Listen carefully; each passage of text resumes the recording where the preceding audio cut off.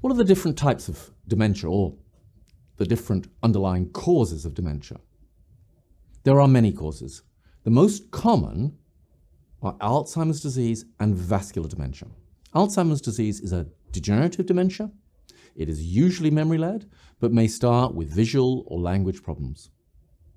Vascular dementia, which is primarily due to problems with blood supply to the brain, may present in different ways. If a large blood vessel gets blocked, that may cause an obvious stroke, part of the body not working properly, a weakness, or a loss of language suddenly. But if small vessels gradually get blocked, there's no obvious sudden change, no obvious stroke, but over time, speed of thinking can reduce and problems with memory and planning develop.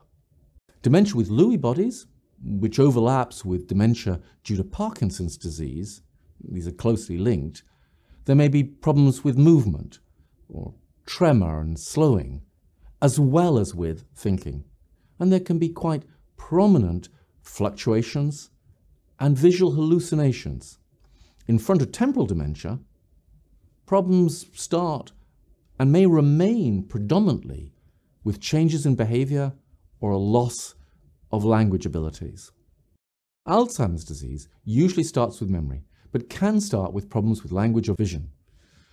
Other dementias typically start with non-memory problems, such as a deterioration in one's ability to speak or to understand, or with alterations in behavior and personality. To find out more about these less common dementias, you may want to visit Rare Dementia Support. That's at www.raredementiasupport.org.